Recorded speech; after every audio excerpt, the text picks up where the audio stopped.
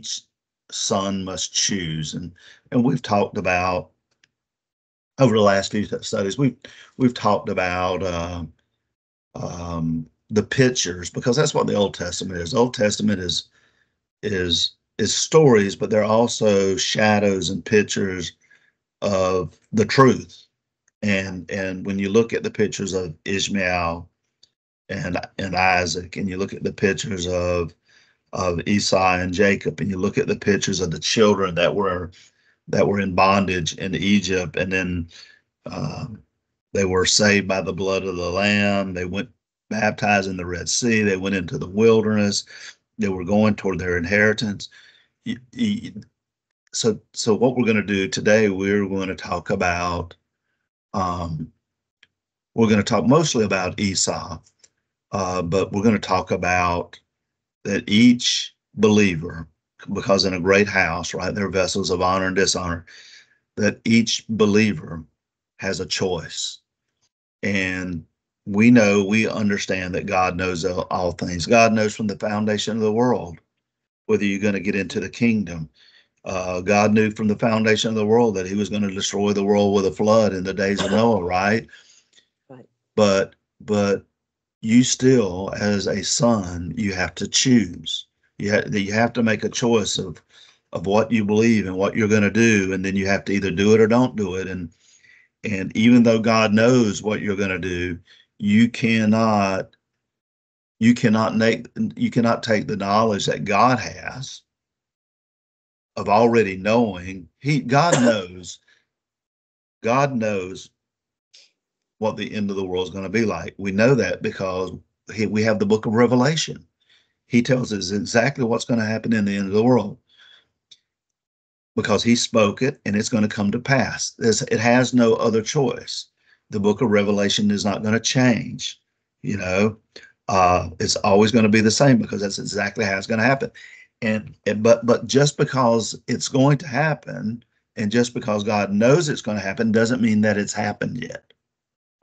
Now, I don't know if that makes sense to a lot of people, but just because God knows whether you're going to be a vessel of honor or dishonor, or just because God knows that whether you're going to get the inheritance or not, doesn't mean that you can just sit around and wait for God to make you get up and build an ark, or to make you get up and live holy. You still have to choose. And so that's kind of what we want to talk about today. So let's look at the context, and we've talked about this. These are the generations of the sons of Noah. So we know Adam, the line that's going to lead to Christ, goes all the way down from Adam all the way to Noah, and then Noah is going to have three sons, Shem, Ham, and Japheth. And then that line is not going to go through Ham or Japheth. It's going to go through Shem, and it's going to come all the way down. And finally, it's going to come to Abram, or Abraham. And Abraham is going to have two sons. And even though Ishmael, it was the oldest, the promise was through Isaac. So Isaac has two sons, Jacob and Esau. And we know that Rebecca, these were twins in her womb.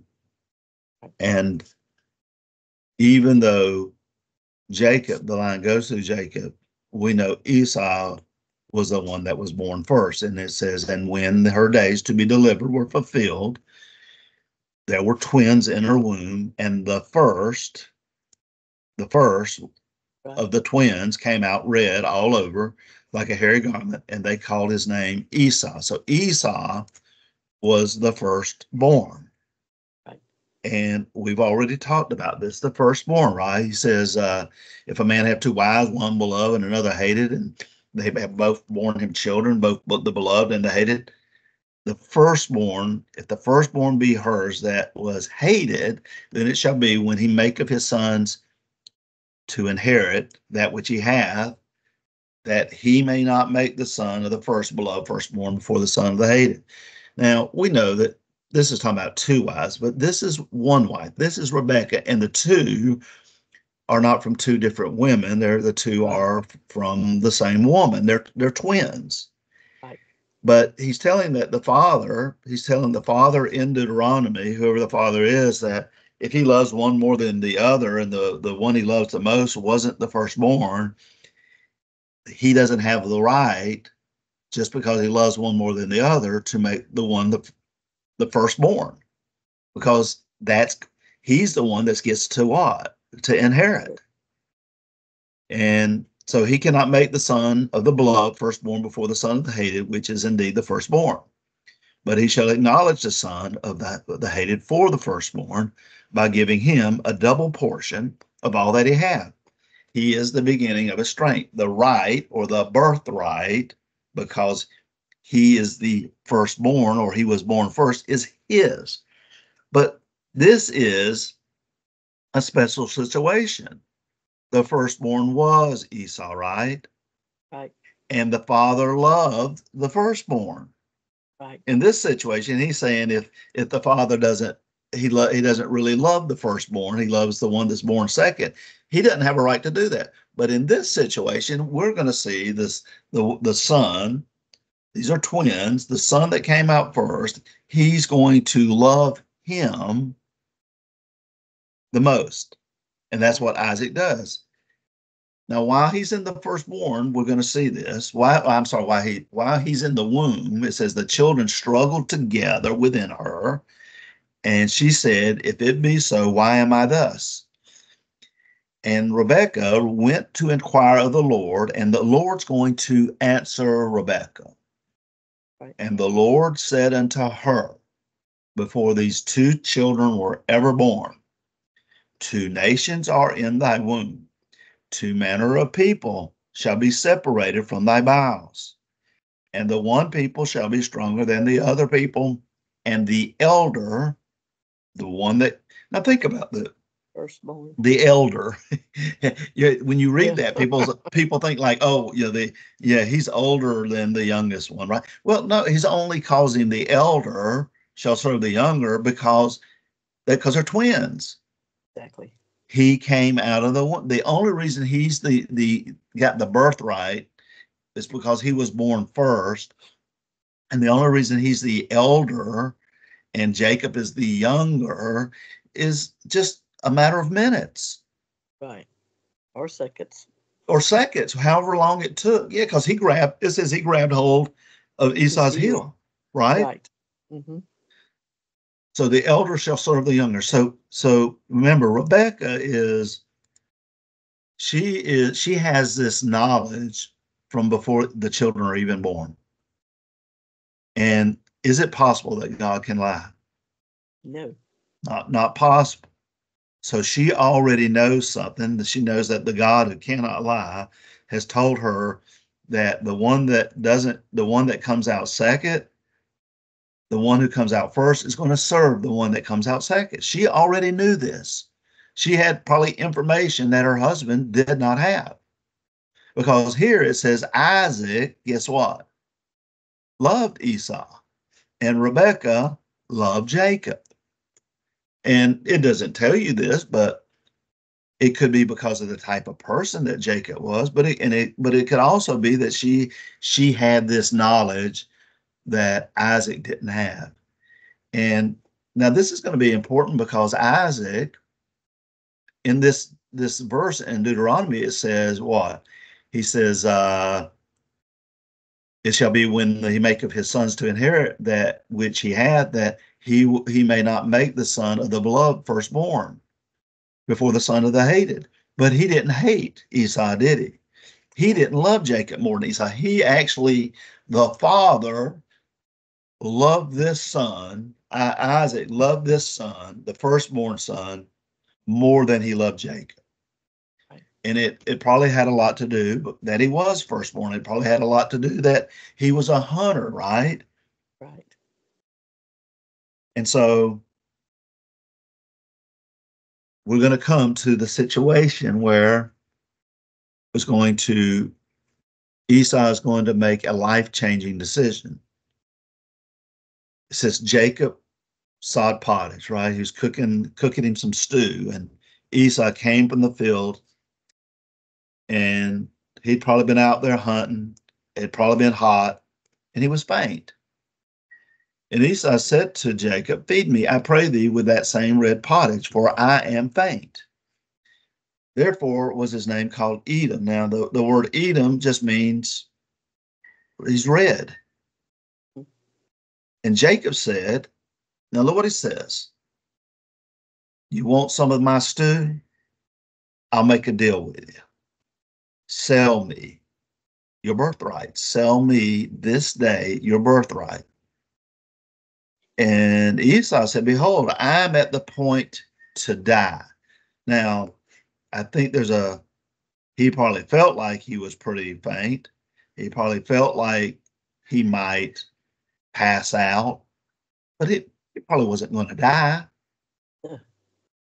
And he says, I'm at the point, and now look at the term. He says, what profit shall this birthright, the right, because I was born first, Jacob, what profit does it have? So he's going to sell him his birthright, right? He's going to sell it to him for a meal. Right. And this is not a fair exchange. No. It's not a fair exchange at all, because he's saying, what profit? Well, he's going to find out later at the end of his father's life what profit it was, what he actually sold. And so he takes a situation where he doesn't put at very high value his birthright, right, or being born first. So when this little temptation comes along, when this temporary need he has arises, he does not consider his birthright so important or so valuable that that's why he says, what profit? That he's literally going to sell something that is a spiritual inheritance for one meal. right. And therefore, the Bible says he sold his birthright to Jacob, and thus Esau, guess what? He despised his birthright. He sold it for one meal. Now, that word despise means to have the lowest opinion of his birthright. He did not consider it important. Now, Jacob considered it very important, to the point where he caught Esau in a time of weakness, right? He caught Esau in a time where he wanted some earthly thing so bad, some earthly pleasure so bad, that he was willing to give everything away that belonged to him for one meal. And therefore the Bible is going to say something about him. He says, lest there be any fornicator, or look at that word, profane person as Esau, who for one morsel of meat sold his birthright. Profane is irreverent to anything sacred. God considers your spiritual inheritance sacred. He's a profane person. He says profane means proceeding from a contempt of sacred things, to violate anything sacred, or to treat it with abuse, irreverence, or contempt. To apply to temporal, in other words, temporal is temporary, or to consider it a common thing. He considered his eternal inheritance, not just his earthly inheritance, because Jacob now has that birthright, right? Is that something that's going to be temporary?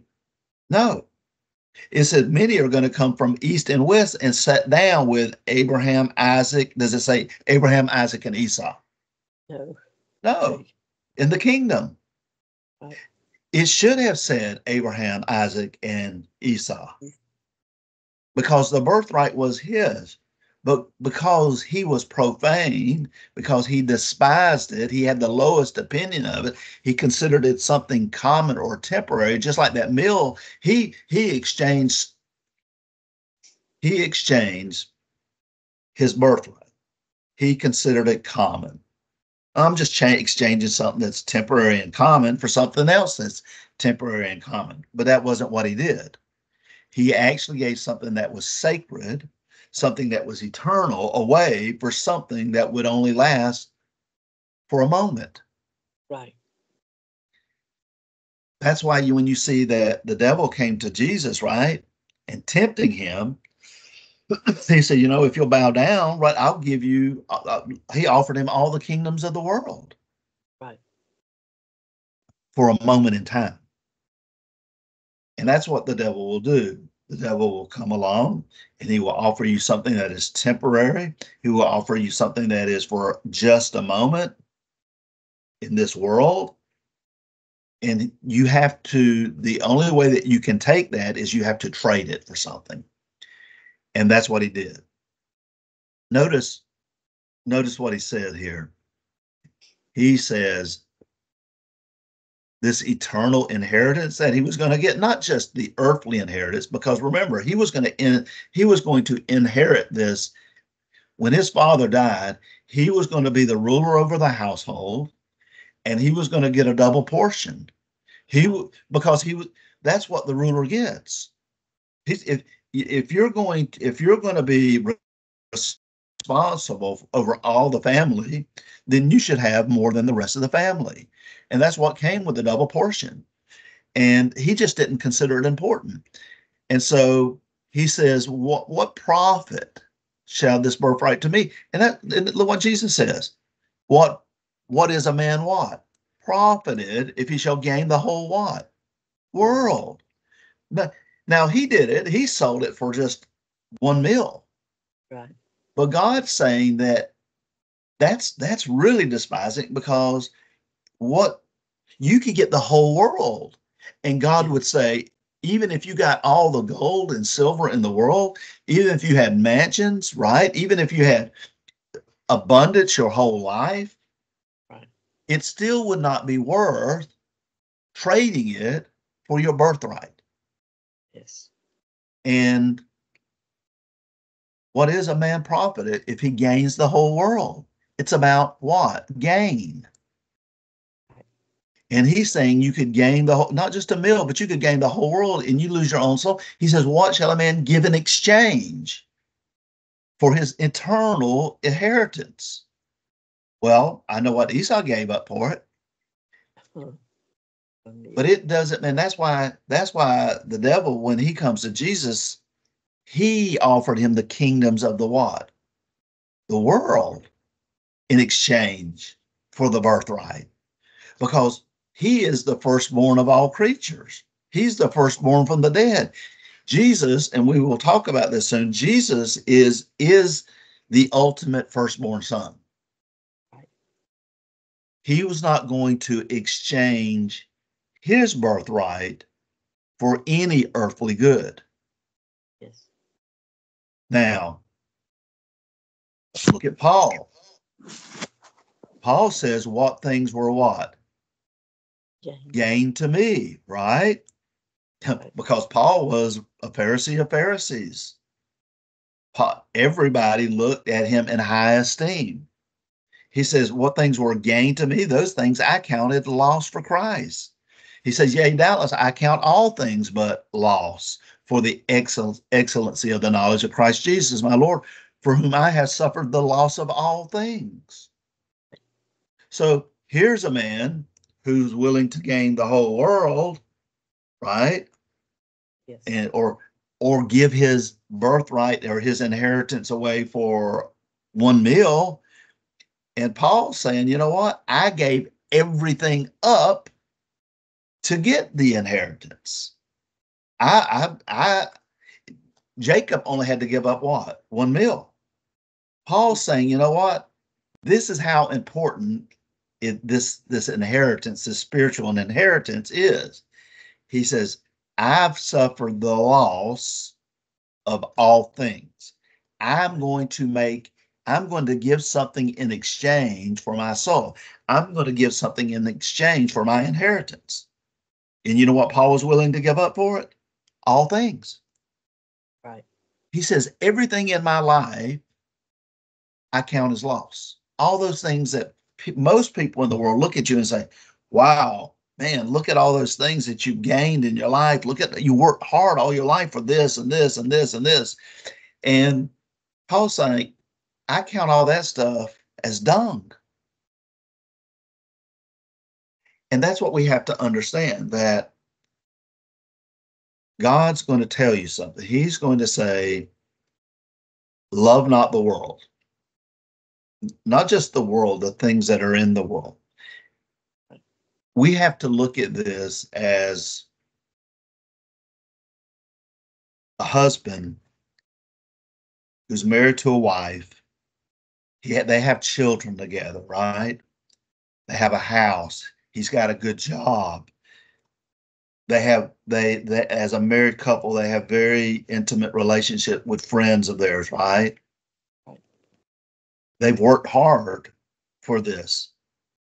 And then the man goes off to work and he begins to flirt with other women. And then eventually this leads to an inappropriate relationship, right? Right. What he is doing, he's committing adultery and he's cheating on his wife, but he's doing something more. His affection is being taken away from his family. So when he's with his family, guess where his thoughts are? His thoughts are with the other woman. And so what happens is everything that he built in his whole life that was important, that was valuable, when he flirts with these maybe more than one woman, when he does this, when he flirts with her or he cheats with the other woman, he throws away everything, because when it is exposed, guess what? Everything in his life that he loved, everything that he built in his life, his marriage, his family, the relationships, everything is lost, because he took his eyes off the thing that was important. And God is going to compare the world and the things that are in the world with the other woman. And he says that when you flirt with the world, when you cheat with the world, when you try to walk that line between your affections being in the world and your affections being with him, with God, that God considers it adultery. He considers it you cheating on him. He says, love not the world, or neither the things that are in the world. If any man love the world, the other woman, the love of the Father is not in him. For all that is in the world, the lust of the flesh and the lust of the eyes and the pride of life, is not of the Father, but is of the world. And the world passes away, and the lust thereof. The other woman's going to go her separate way. And then what's left with your life, because you lost your family, you lost your house, you lost the relationships, the friends that you had. Everything is destroyed because you took your eyes off the things that you built, your wife, your children. Look what the Lord says. He calls you, ye adulterers and adulteresses. Know you not that the friendship of who? The other woman, the world, it's enmity. And enmity means deep hatred toward God. When you flirt with the world, when you cheat with the world, with the other woman, God says that it's hatred to him. And let's put yourself in the wife's perspective when she finds out that her husband what? Betrayed her. Or it could be the other around, that the wife betrayed the husband. The trust is gone. The love, you see it all the time. The one who was cheated on went from loving that person to hating that person because of the betrayal. He says, whosoever, it doesn't matter, believer, whosoever of the believers, therefore, that will be a friend of the world, the other woman, is the enemy of who? Of God. You go from being, You go from your wife loving you to your wife what? Hating you.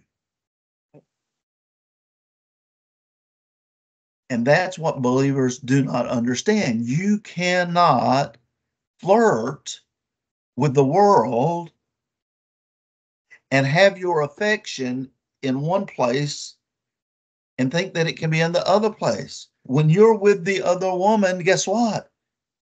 You're not thinking about your wife and your family and everything that you're going to lose. Think about that. Everything that you're going to lose when you're with her, because your affection's not at your home. Guess what? Where was Esau's affection? When he was hungry, was he thinking about his birthright and everything that he was going to lose? No. Understand, he says, thou shalt worship no other God. God, and guess who is the God of this world? And so when your heart and your affection are in the world, you're worshiping another God. He says, thou shalt not worship no other God, for the Lord, whose name is what? Is jealous, is a jealous God. When you get married to someone, your spouse doesn't want you going to work or going to a bar somewhere or hanging out with your friends and flirting with other women. They're going to be jealous. He says, thou shalt have no other gods before me. Thou shalt not make unto thee any graven image or any likeness of anything that is in heaven above, or that is in the earth beneath, or that is in the water under the earth. Thou shalt not bow down thyself to them to serve them. For I, the Lord thy God, am a jealous God. God does not and will not be, right? God will not be second. If you want to flirt with the other woman, the world, if you want to commit adultery with the other woman, the world, you are, as a believer, you are the enemy of who? You're the enemy of God. He says, if you then be risen with Christ, seek those things which are above, where Christ sitteth on the right hand of God. Right. Look what he says. Set your affection, not just seek those things, but set your affection on the things above. See, when you first met the woman that you marry, you were affectionate toward her. You showed her your affection, right? But then when you took your eyes off of her and you started looking and flirting with the other woman, then all of a sudden you took your affection and you put it on the things of the world. He says, don't set your affection on things above, not on things on what? The earth, the world, the other woman. And so that is what God is trying to tell believers, that you cannot have your affection here on earth and be pleasing to your Father. You cannot do it. You cannot flirt with somebody else and expect the person to sit at home, wait for you, and come home. And when you do get home, think about this. When the man is either committing adultery or his affection is on the woman that he's at work with or wherever he knows her, and then he comes home, where's his mind? The woman. It's on the other woman. It's on the world. And therefore, God tells every believer, I entitled this, each son must what? You must choose. You have a choice. And guess what? Esau had a choice. He says, what profit shall this birthright do to me? He couldn't see that giving this away was going to destroy everything that belonged to him. Everything that was rightfully his by birth, he was going to give it away in one moment of temptation, in one moment of trying to satisfy some earthly, pleasure, temporary pleasure, that he was selling everything that was rightfully his. And when you stand at the judgment seat, if you have flirted with the world, if you have committed adultery with the world, guess what you've done? You've sold your birthright. That's why God calls you, if you're doing this, if you're walking that thin line to think, oh, I'm going to serve the Lord, but I'm going to have one foot in the world. He calls you an adulterer. He calls you his what? Enemy. You can't expect your wife to give you what if a man thinks that he can expect once his wife finds out that he's cheating, that his wife is still going to give him all the affection and love that she used to, he's deceiving himself. Right. There's no way that she's going to love you and give you all of her affection when she knows that you're cheating on her. And God is a jealous God, right? Yes. Now look at this word, because God wants you to choose. Do you want the other woman? Do you want the world, or do you want me? He says, this is the definition: choose, to pick out, to select, to take by way of preference. Look at that, preference. He wants you to prefer him or have preference from two or more things offered, to have the power of choice. He gives you a choice. Two or more things, the world or him. Right. And just like the man, he's got a choice. He can't have both. He can't have the other woman and his wife. Right. You have to. In Joshua, look what Joshua says. He says, now therefore, he's talking to the Israelites, fear the Lord and do what? Serve him. Right? Set your affection on him. Serve him in sincerity and in truth. Sincerity. You can't be sincerely serve him if your heart is in two places. Right. And put away the gods. Put away the other woman. Put away the world. Serve him and put away the gods which your father served on the other side of the flood and in Egypt, and serve ye the Lord. And look what God's going to say, or Joshua's going to say. He says, if it seem evil unto you, right? If it seems evil to you to love your wife, right? And not to put away the other woman, then choose. Look at that word. Choose. Choose. Say, listen, it's not fair to your wife for you to do what? Have the other woman and then come home to her and pretend like she's everything to you.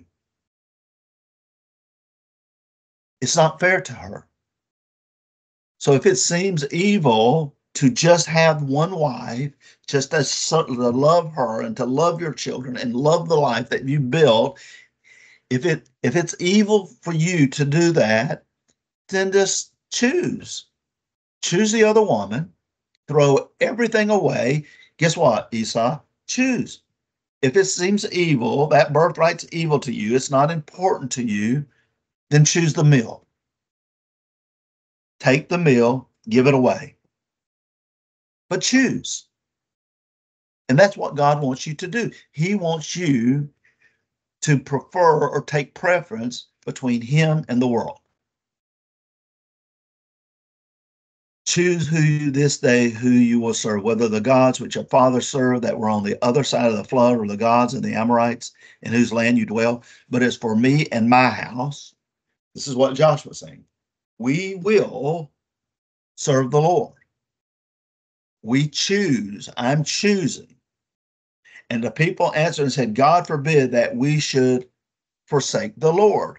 Because when you choose to serve the other gods, when you choose to be with the other woman, when you choose the world, right? Do you know what you're doing? You're forsaking the Lord. When you choose the other woman, you're forsaking your wife. You cannot choose both of them. Right. When you choose the world, you're choosing, guess who? The God of this world. And he says if you're going to choose him, you need to put away what? The other gods. When you love the world and the things that are in the world, you're making a choice and you're saying, okay, God, I'm going to ignore you and I'm going to ignore my inheritance, my eternal inheritance. I choose a worldly, earthly good, a pleasure over you. Christ had that choice, didn't he? Yes. This is what the God of this world said to Jesus. He says, all the kingdoms of the world, they've been given to me. I can do what I want with them. And I'm going to offer them to you, Jesus, if you'll bow down and worship me. And he said, it's written, thou shalt serve, what, right? Right. The Lord thy God, and him only. Jesus made a choice. The kingdoms of this world, and what does he say? You can what? You can what? What does it profit if you gain the whole world, all the kingdoms of the world? What are you willing to give in exchange for your soul? What are you willing to exchange for your eternal inheritance? Are you going to be a profane person like Esau? He did not consider it important. What profit does it have for me? He was profane. And when you make that choice to be in the world and to serve the world and to live for the things in the world, God says, you're an adulterer. You're an adult. If you're a woman, you're an adulteress. You have forsaken the Lord. You cannot serve both.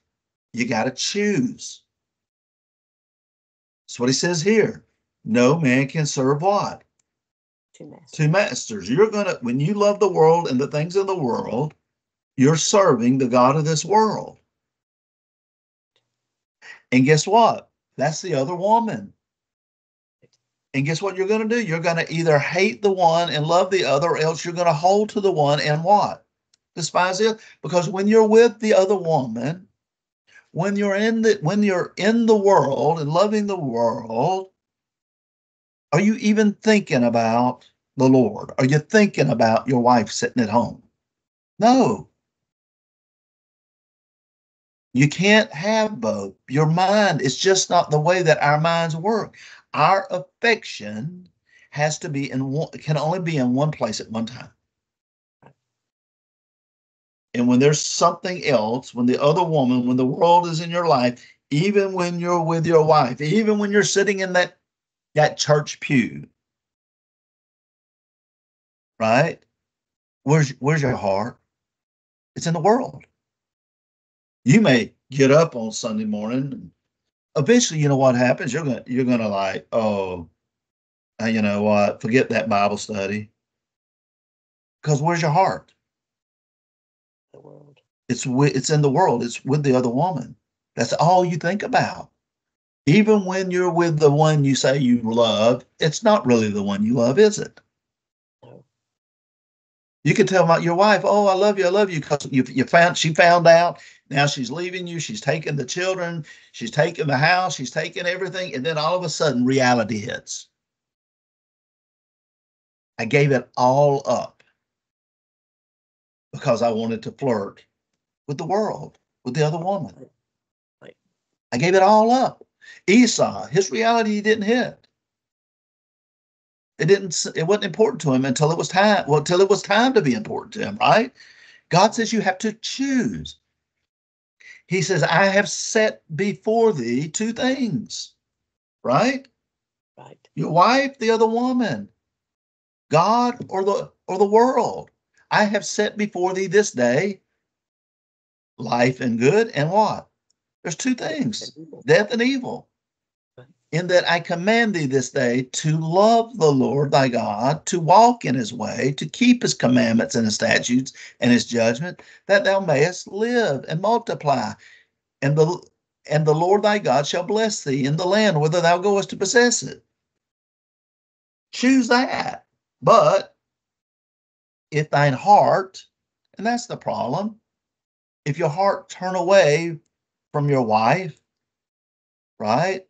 So that thou will not hear, but shall be what? Drawn away by the other woman, and worship other gods and serve them. That's the world. That's the other woman. I denounce unto you this day that you shall surely what? He's saying that you made a choice. Right. And that you shall not prolong your days upon the land, whether thou passest over Jordan to go to possess it.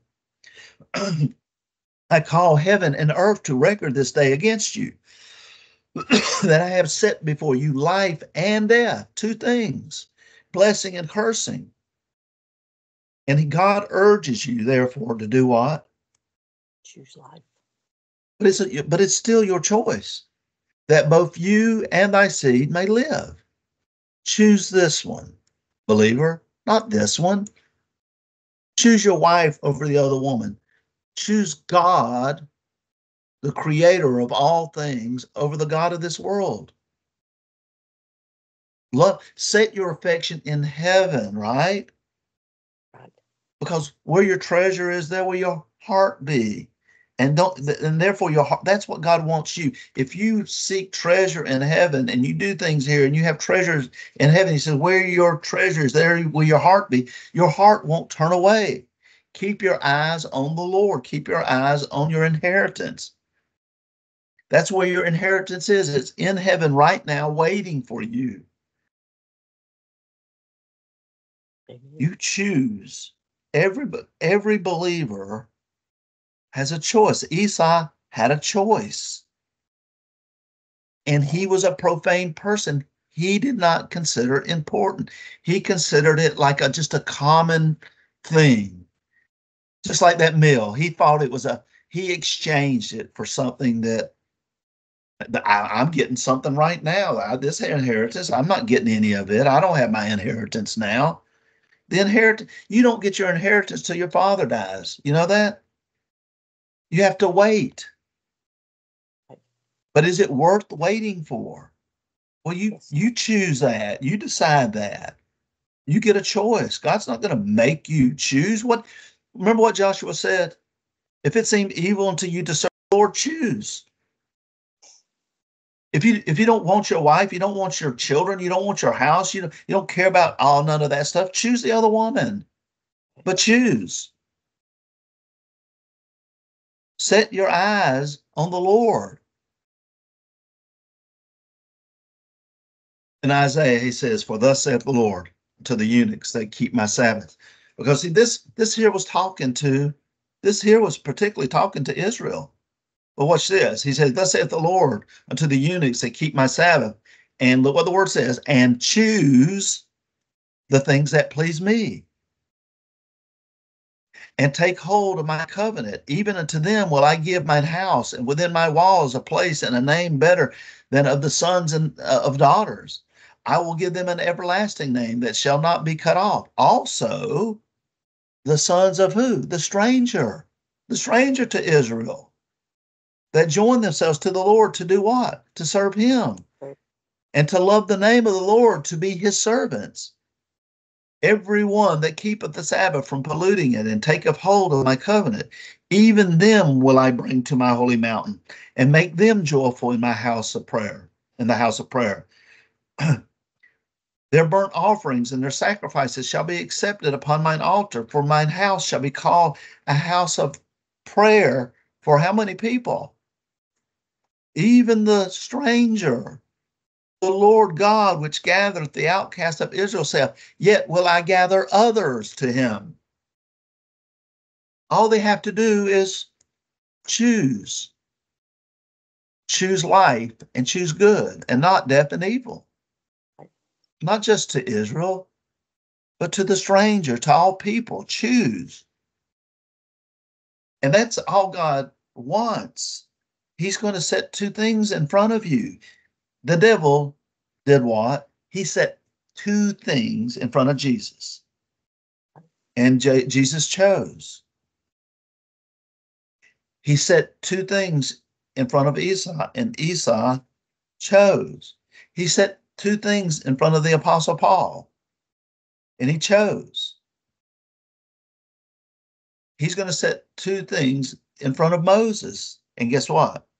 He says, by faith, Moses, when he was come to years, refused to be called the son of Pharaoh's daughter. Look at the word. Choosing. He made a choice. He's choosing rather to suffer affliction with the people of God than, here's the other choice, to enjoy what? The pleasures of sin for a season. Let me ask you, if Esau had been in the position of Moses, which one would he have chose? He would have chose to enjoy the pleasures of sin for a season. Right. Because he had a choice. Think about where Moses lived. He lived in the house of the most powerful and most rich man in the world. Right. And he made a choice. And why did he make this choice? He says, esteeming the reproach of Christ greater riches than the treasures in Egypt, for he had respect unto the recompense of the reward. Now look at that word respect. It means to esteem as possessed of what? Real worth. He didn't consider the pleasures of sin, just like Jesus didn't consider the kingdom of this world of real worth. He considered the inheritance, something that he couldn't touch yet, something that he didn't have yet. Jacob considered it important because he bought it from him, didn't he? Right. He gave him a meal. He took it from him. And that's different because Moses and Jacob had respect. They considered the inheritance, even though they couldn't see it yet, of real worth.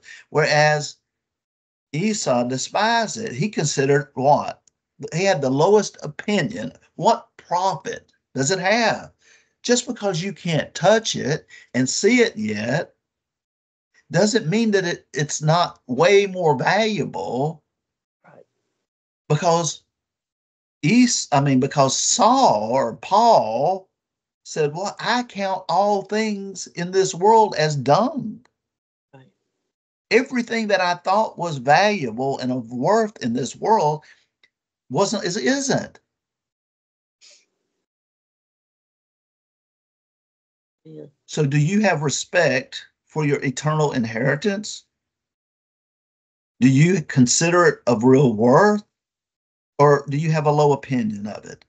That you would be willing to flirt with the world, the other woman, that you'd be able to commit adultery with the other woman, and think that when you stand before your father, that he's like, oh, that's all right. It's all right that, I'm not, God's jealous.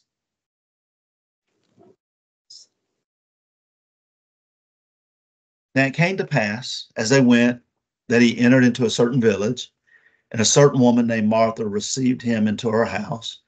And she had a sister called Mary, which also sat at Jesus' feet and heard his word. Yes. But Martha was cumbered about with much serving. But who you serving, Martha? And Martha, because listen, Martha received him into her house, and Martha was doing much serving. And so Martha comes to him and says, Lord, don't you care? I don't know how you could talk to the Lord that way, but don't you care that my sister Mary has left me to serve alone? Bid her. Now you think about this. Martha is telling the Lord, tell her to help me.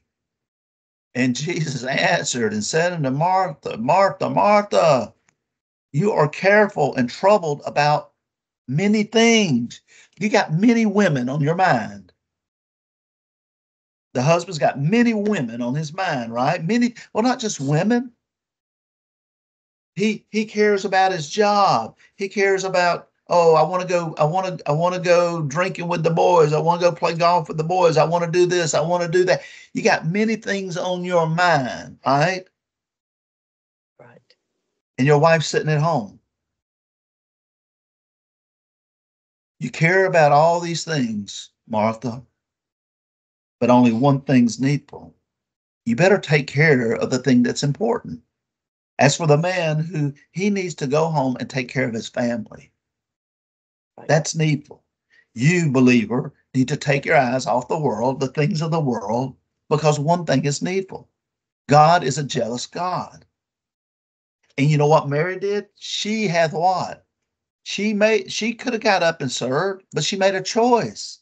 And guess what she chose? The good part. And that will not be what? Taken away from her. God will never rebuke you for choosing the good part. He will never, if you choose him, he will bless you. And that's, if you go back up here and you look at what Joshua said, right? Right. He says, I'm going to serve the Lord. I'm going to serve him in sincerity and truth. I'm going to put away the world. I'm going to put away the other gods, right? Right. He says, choose this day who you will serve. Don't forsake the Lord. God will bless you. And guess what he did with Joshua? He blessed Joshua. Right. But you have to choose. You cannot choose both. And Mary chose right here. That's what she chose, to sit at the feet of the Lord and to hear his word. When you wake up every morning and that Bible is sitting there, and God wants you to go to him and talk to him in prayer, and God wants you to read his word, right? And you walk past the word and you walk past the Lord, because you know what you got on your mind? Many things. Well, I got to do this today and I got to do that. Where's your heart? It's with the other woman. It's with the world. And only one thing is needful. And you, as a believer, have to choose the good part every day when you wake up. Will I pray to God? Will I talk to him? Will I spend time in his word? Or will I choose the other woman? Will I choose the world? He says, wisdom crieth without. She, wisdom, uttereth her voice in the streets. Wisdom crieth in the chief place of concourse, in the openings of the gate in the city. Wisdom uttereth her words, saying, how long, ye simple ones, will you love simplicities? And the scorners delight in their scorning. But fools hate. They're going to hate knowledge. They're going to hate wisdom. Why? Because their heart can't be in both places at the same time. Turn you at my reproof. Behold, I will pour out my spirit unto you. I will make known my words unto you, because I have called and you what? Refused. I picture the wife. Where's my husband at? It's late. He's not home. He should be home. I'm calling him, and guess what? He's not answering. I have stretched out my hand, and no man regarded. But you have set it not, all my counsel, and would none of my reproof. So guess what I'm going to do? When all of a sudden you come home at the, from being out all night, and you've been with the other woman, and now you want to tell me you love me, I also will laugh at your calamity. I will mock when your fear cometh. When your fear cometh as desolation, and your destruction cometh as a whirlwind, when distress and anguish cometh upon you, then shall they call upon me, right? But I will not answer. They shall seek me early, but they shall not find me. I'm so sorry. I'm so sorry I was out all night. I'm so sorry, right? But see, that's how knowledge and wisdom works. They hated knowledge. And that you look at modern Christianity today, and they tell you, oh, you don't got nothing to worry about. Nothing's going to happen to you at the judgment seat. God's not going to judge you. Oh, you might lose a few rewards, right? But that's it. You know why they believe that? Because they hate knowledge, and they made a choice, and they did not choose this right here. Lord. They did not choose the fear of the Lord. They chose to ignore wisdom. They chose to ignore knowledge because it's in the scripture. Right. God says, what more could I have been done more that I have not done? He's talking about Israel here. But when you stand before him, he's going to say, I did everything that I could do to get you to choose me. But guess what you chose? You chose the world. Right. That wife did everything she could to get her husband to love her. And what did he choose? He chose not to. He chose to put his affection somewhere else. And now everything that he worked for is gone. And it's going to be the same with you at the judgment seat, believer. And it's going to be the same with Esau. He made a choice. And when the end of his father's life come and he should get his inheritance, he's going to find out something. And you know what? God sets before you two things. And you know what you do? Fools despise what? They despise wisdom. Now think about that word despise. Esau did what? He despised his birthright. He put it at the lowest. It was not important to him. Knowledge, fools despise wisdom. And guess what? The fear of the Lord is the beginning of wisdom. They despise the wisdom. They despise the fear of the Lord.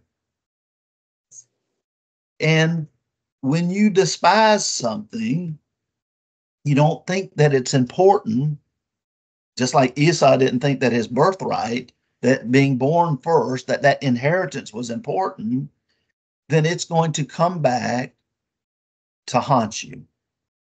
You're making a choice. If you choose not the fear of the Lord, right? Because the fear of the Lord is wisdom, then you're going to end up standing before the Lord one day and realizing that it is too late to save your marriage. It is too late for you to choose God over the world because you already made your choice. It's too late. As Esau, he made his choice. He says, envy thou not the oppressor. Choose none of his ways. God wants you to do this. Therefore, the Lord himself shall give you a sign. Behold, a virgin shall conceive and bear a son, and shall call his name Emmanuel. Butter and honey shall he eat, that he may, look at the word, know. You see that word? Here it is, right here. No. And that's the problem. You know what? You need to choose the fear of the Lord. And most people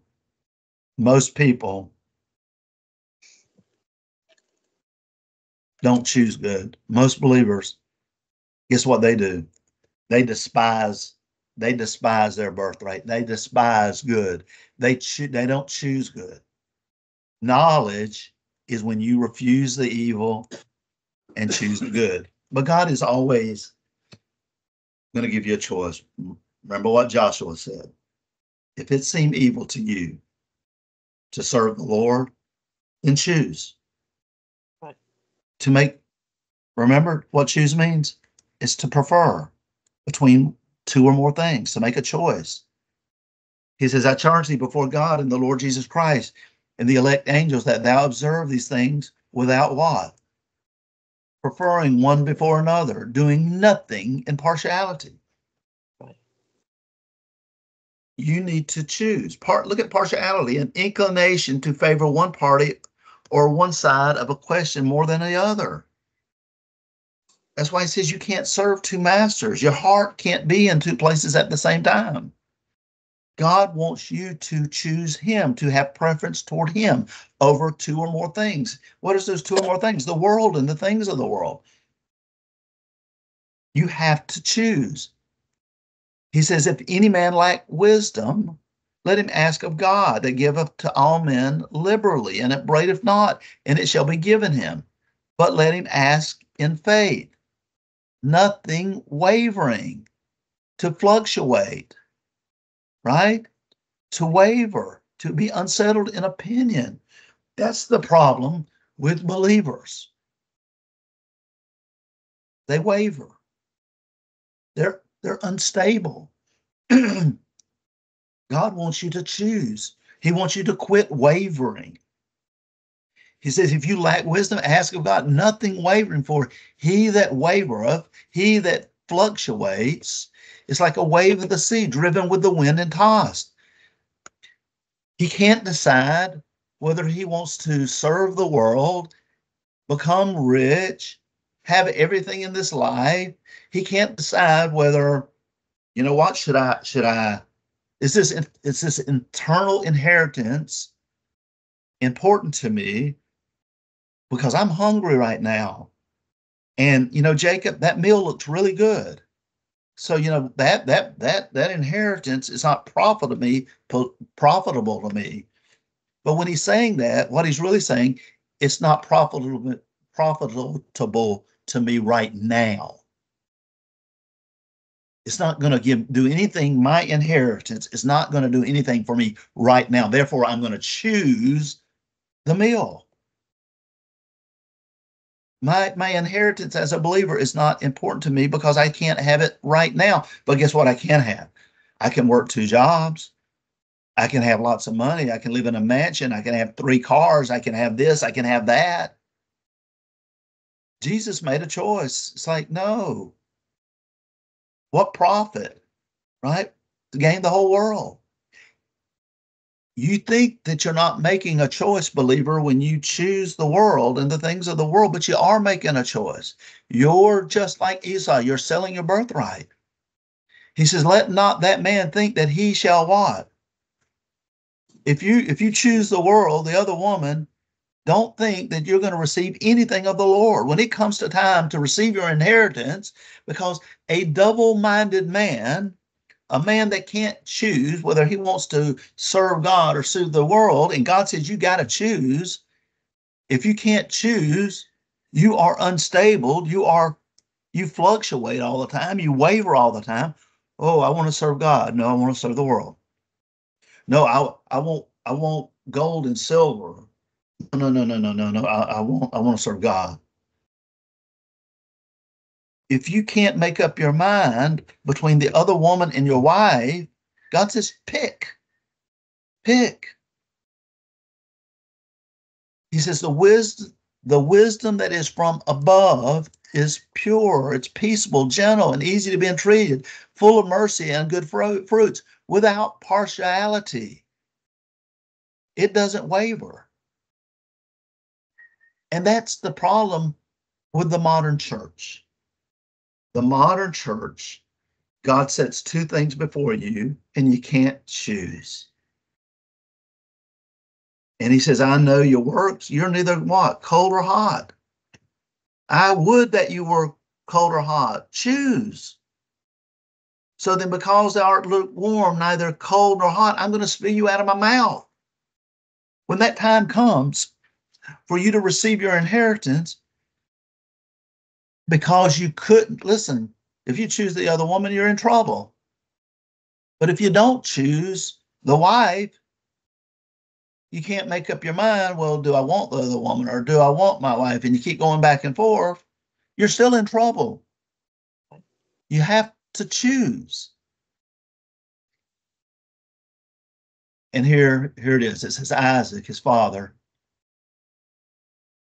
Here comes Esau. He's bringing in the food, the venison, right?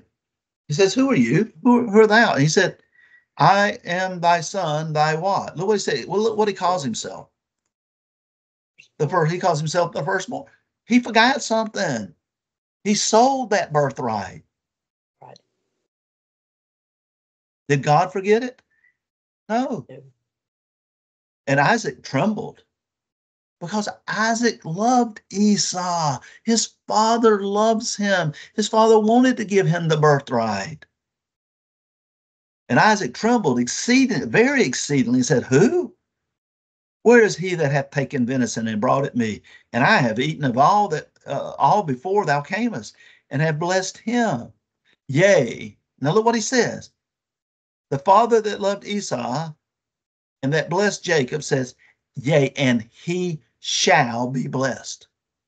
I cannot take back those words. And when Esau heard the words of his father, guess what he did? He cried with a exceeding bitter cry. And look, he says, and he said unto who? His father. This has got nothing to do with whether you're a son or not. Esau was Isaac's son, the son that he loved. And he cries unto his father, Bless me, even me also, O my father. And he said, Thy brother came with subtlety and hath taken away thy blessing. And he said, Is not he rightly named Jacob?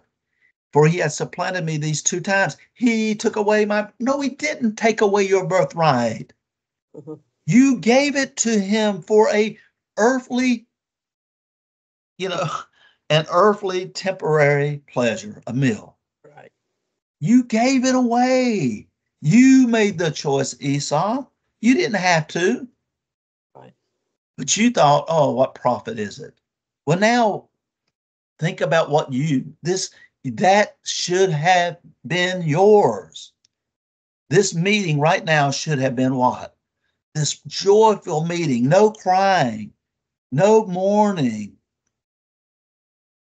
He says, Behold, now he hath taken away my blessing. He ain't taken away nothing from you. You gave it to him. You sold it to him. He says, Hast thou not reserved a blessing for me? And Isaac answered and said unto him, Behold.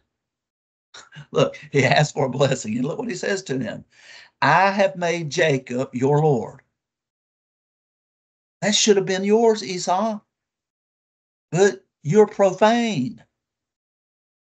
You don't care about your spiritual, eternal inheritance.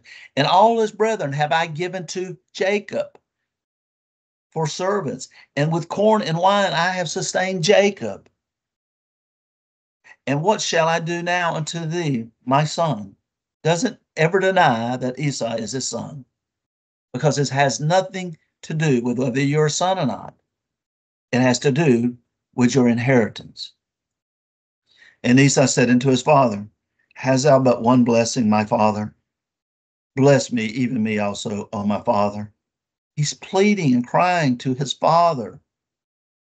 That is a message to you, believer, that on that day when you stand at the judgment seat, you're making a choice right now in your life.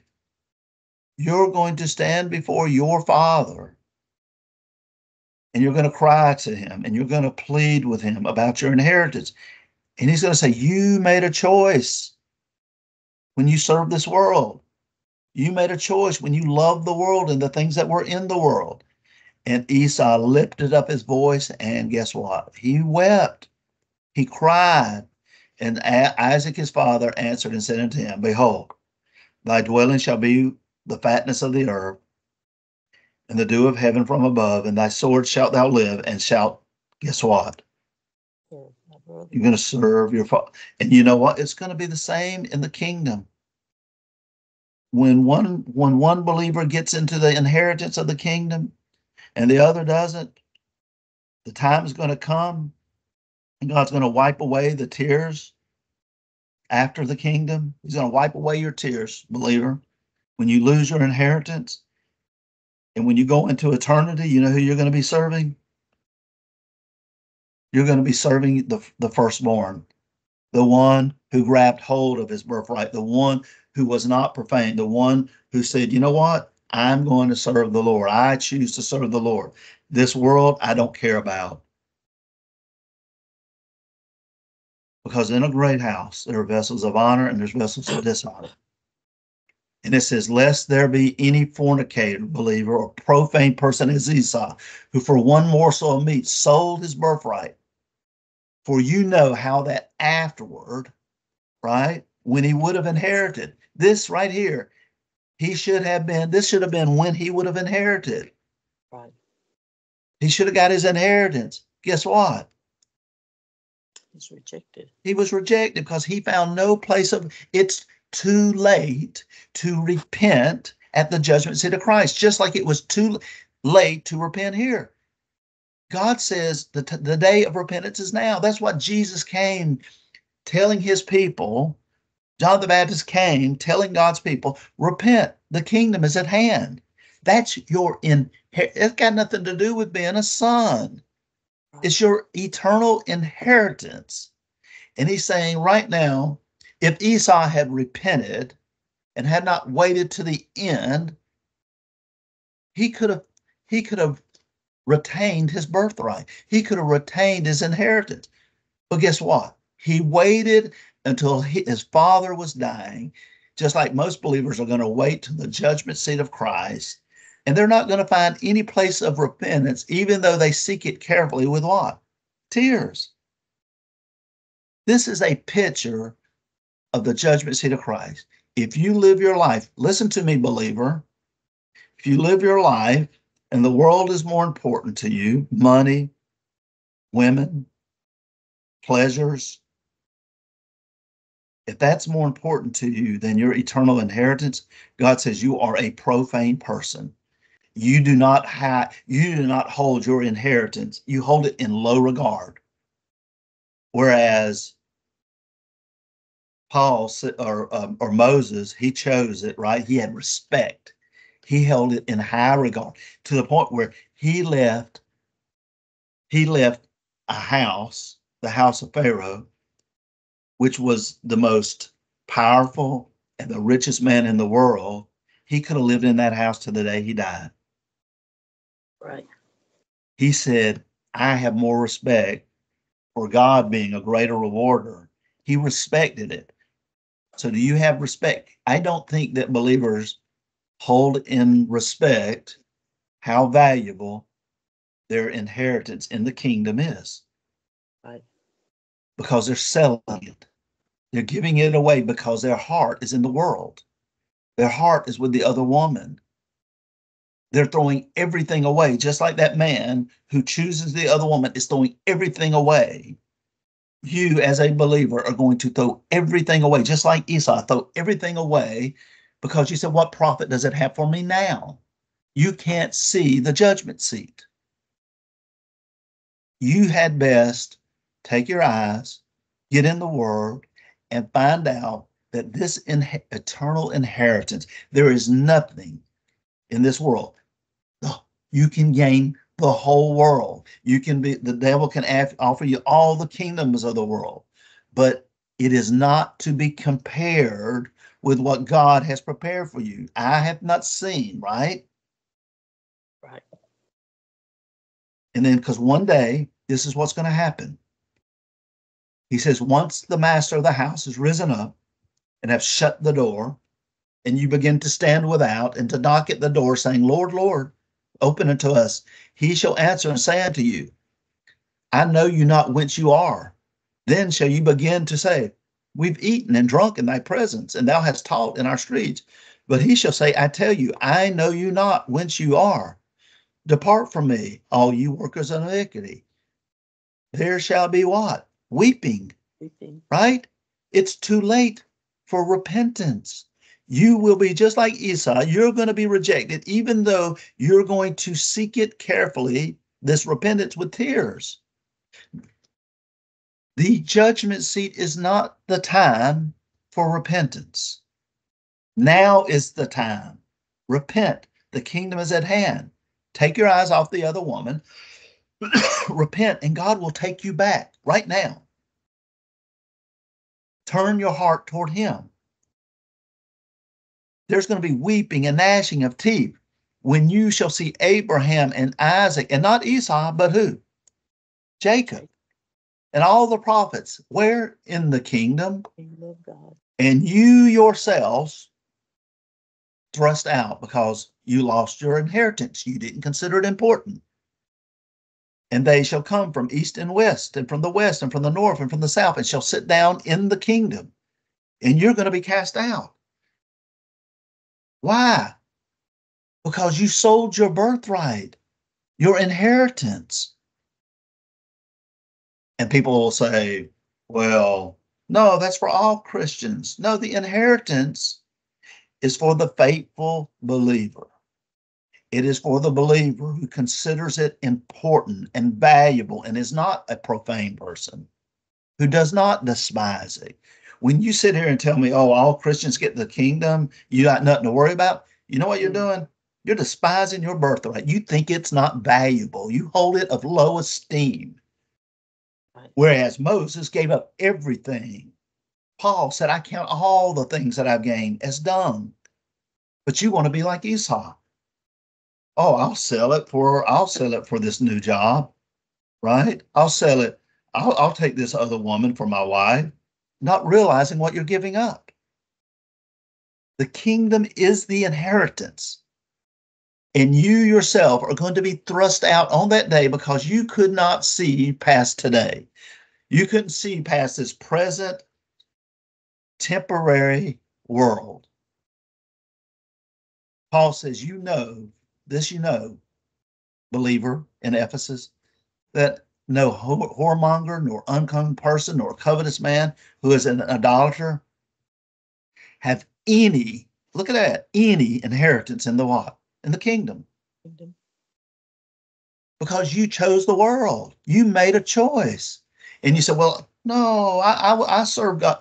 Listen, you cannot, if you choose the world full out, God says that would be better.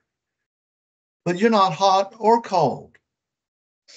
You want to walk in the world and then still try to serve God, and you can't do both. You can't love the other woman and then expect your wife to do what? Give you affection. It's the same with God, who is the most jealous of all.